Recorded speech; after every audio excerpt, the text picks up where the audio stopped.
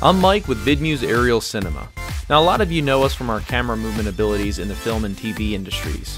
We're always trying to find ways to improve our gear, and when we do, we like sharing these tips with others in the industry. So in today's gear review, we'll be talking about Ignite Digi's tilt offsets for the MoVI gimbals.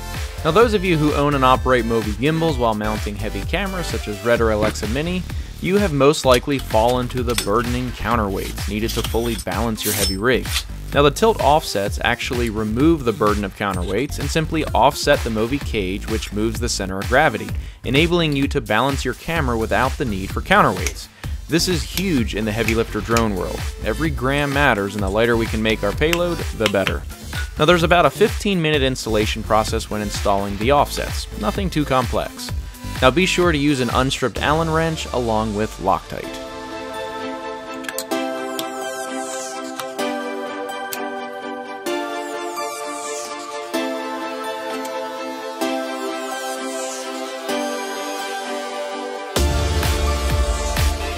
The more complex part about this installation is having to remove the IMU housing. Now, take your time and reassembling should be fine. Now, one of the main benefits to the tilt offsets is going from 4 small clamps to 2 large clamps. It's obviously faster, and the larger clamps are easier to work with.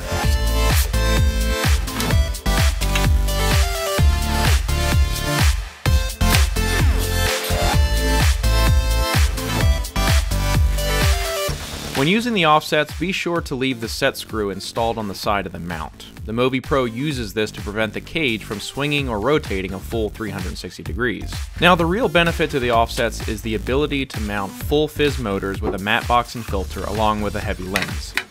Before we had the offsets installed, we had to sacrifice something. Whether it was a fizz motor or a matte box and taping the filter to the lens, not optimal.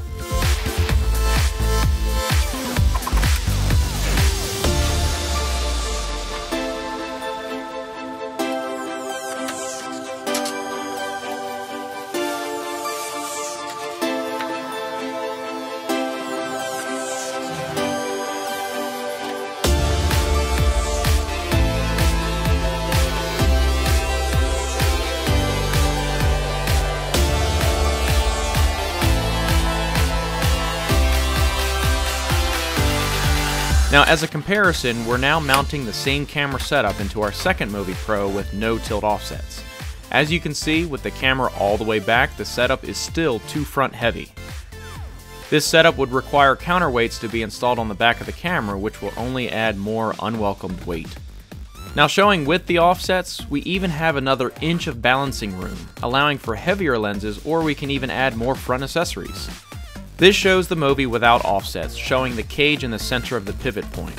Now showing the offsets, which moves the cage back away from that center pivot point.